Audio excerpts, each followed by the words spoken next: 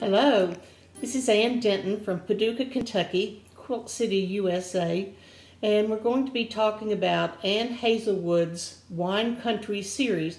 You'll see her first book here today, and there's a special running right now at AQS. If you go online, you can see that deal and purchase all 5 books if you don't already have them.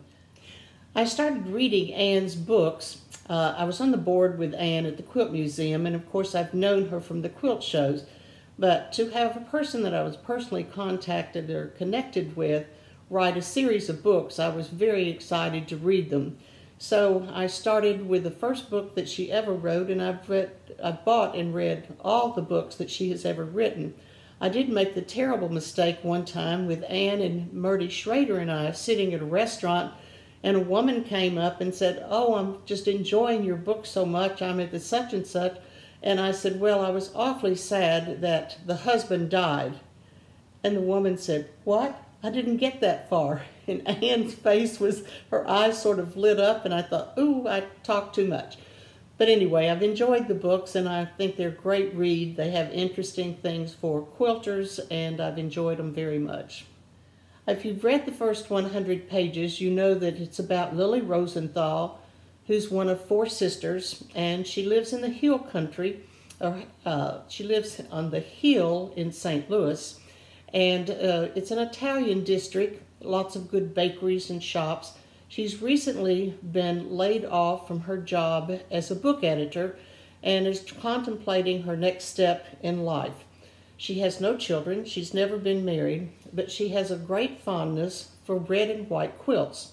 She collects them, and it's a very important thing in her life. She even has in her 2-bedroom apartment 1 bedroom that is solely dedicated to her quilt collection. She keeps very meticulous records on her quilts, where she bought them, what she purchased them for. And if you all collect quilts, what kind of efforts do you make to catalog your quilts and keep good records on the quilts and their provenance? I think it's a wonderful thing that the quilting world has come to life in recognizing the value of these quilts, both old and the new forms of quilting. If you go to St. Louis, to the Hill, you can go to Viviana's grocery store. My husband and I go there often when we go to the St. Louis Cardinal baseball games. It has wonderful Italian foods, dishes, and wonderful selections of wines. There's also wonderful bakeries. Baseball providence there. Joe Gargiola grew up on the Hill. And there's a wonderful church that has a bronze of a boy and a girl who were coming to the church as immigrants. And that same statue is in Italy, and they face each other across the many seas. Lily has a shop that she goes to often on the Hill, run by a lady named Rosie. Rosie has antiques, littles, and also furniture and red and white quilts occasionally that she will hold back for Lily to have an opportunity for first refusal. There's a murder that occurs, and Rosie is shot and killed, and the cash register money has been stolen, but the objects in the store were not. They assumed that it was just someone trying to get some quick cash. There's a woman who worked in the store named Melanie who seems to be suspicious, and she is very, very concerned because Rosie was such a nice woman, and now what will happen with her shop? As she goes out to Augusta and goes through the wine country, she mentions different restaurants where she frequents. The restaurants have some wonderful ones. In Augusta, there's one called Silly Goose and Kate's Cafe. And so she will stop there and get sandwiches, or when she visits with Carrie Mae, they might have sandwiches and eat in Carrie Mae's shop. I'm sure that you all have small places like that that you go to when you go to antique shops or you're visiting, even in Paducah, Kentucky at the quilt show. We have a ton of wonderful little restaurants and places to get shops, specials, to get wonderful meals. And then we have all sorts of vendors on the parking lot who serve typical parking lot food, barbecue sandwiches, ice cream sundaes, strawberries sundaes that the Boy Scouts make and sell. And I'm sure that those bring back memories to you all too. Don't forget to be thinking about your recipes to sign in and have for the drawing to get an autographed copy of Ann's book. The red and white quilt that you see behind me belongs to AQS, and it was made by Linda Baxter Laszlo, and it was quilted by Judy Masden. It's called Goose in the Pond.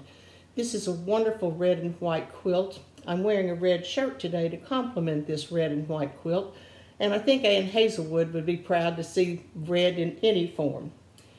I hope that we will be able to show some other red and white quilts in the future that have been made by people.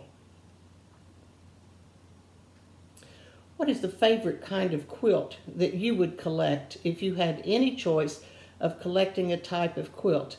One of the things that is mentioned that Lily has a quilt that had madder fabric.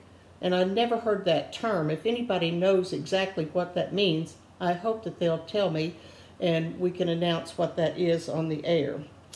Lily and her sisters are very close, and they communicate by online emails and text. One of the nice things, if there are nice things about this self-quarantine, is that we're enjoying things together. As I mentioned earlier, I've had more contact with my two sisters in the last 2 months than I've had in years. We contact each other almost every day with just a snippet on an email or a text. And these books, all of the people across the world who have read these books and sharing our ideas and things that we feel about these books kind of brings us together. And I think that it's one of the things that keeps people strong in the time of quarantine, not having personal interaction, but being able through Facebook and media to contact each other and share ideas. The sisters all have their own problems and their lifestyles, and it's woven in and out the stories. And Lily has a very best male friend named Alex. Alex also works in the publishing industry, and he's very helpful in being a sounding board for Lily when she's making decisions about what she wants to do in her life. He's very helpful when she's making moves, anything that she does, he's always there for her. And if you've had a good male friend like that, or a female friend, a best friend in your life, you probably know how important that is to have them too. When she goes to her sister Lynn, who is a painter and runs a gallery, or works in a gallery in St. Louis, she meets a man named Marcus. And Marcus is an attorney in her brother-in-law's law firm, and he wants to know and see Lily more often. At this stage of her life, she's really not interested too much in having much of a companion because she's so busy in trying to decide what she's going to do with her life. But Marcus is a big Cardinals baseball fan, as Lily is, and they do go to a baseball game together, and then he turns up and helps her making some moves in her life. When she finds out that the lady, Rosie, who owns the antique store, was murdered, an attorney comes to her door and tells her that Rosie has left all of the contents of her store for first refusal for Lily to purchase. The building is not for sale. Rosie was renting in that building. But Lily thinks about what she might do in opening an antique store. She doesn't want to live on the hill any longer. It's getting to the point that she wants to have more spaces and to be out in the wine country. She makes the deal, and she owns the contents of the store. And in going through the contents, she finds a cookie jar, and her friend Alex is there helping her pack to move the items. They open the cookie jar, and it's stuffed with money. Can you imagine in your life if you came into a possession of a lot of cash out of nowhere, but there was a note that said to Lily, "I hope she knows how to use this money wisely." Alex said, "It's your good fortune. You found it. The contents are yours. Happy day." When she gets back after the vacation with her sisters celebrating their birthdays, she finds that, yes, she is entitled to the money, and it's about $50,000. So she now knows that she can afford to make this move. At the birthday celebration with her sisters, the sister in St. Louis, Lynn, gave her a red and white quilt from the three sisters to celebrate her birthday. She had gotten the quilt from Rosie months before, when Rosie had called her and said, "I have a quilt that I think Lily would love, and I'll hold it back for you." So Lily was thrilled to death to get this beautiful quilt. As they were having their last dinner and visits together, they find out that Sister Lynn, when she starts crying, she tells them that she thinks her husband is seeing another woman. He's coming home late and he smells the perfume, and she doesn't really know what to do. And then the oldest sister, Loretta, is upset. She said her daughter Sarah's getting married, but all of the wedding plans have left everyone in turmoil. So she makes the deal with Carrie Mae, and she decides to have all the contents moved. Alex, her friend, Lynn, her sister, and Mark, the new guy in her life, have all volunteered to come help and pay. Do you all think Mark's going to be a good match for Lily in her life? He doesn't seem to have any baggage, but he seems very nice, and I think he will be a good fit for Lily, just as a friend. It'll be anxious to see how this all works out. When Lily goes back to Augusta, after everything is moved in and she's checking things, she finds two odd things. She finds a toolbox that she had thought about giving to Mark because he commented that he liked to make and build things, and she'd packed it in the bottom of a box, but now it was sitting on the countertop. And it was also a Rolodex file that she knew that Rosie had used, but she had also packed it into the bottom of a box, and now it was sitting on the countertop.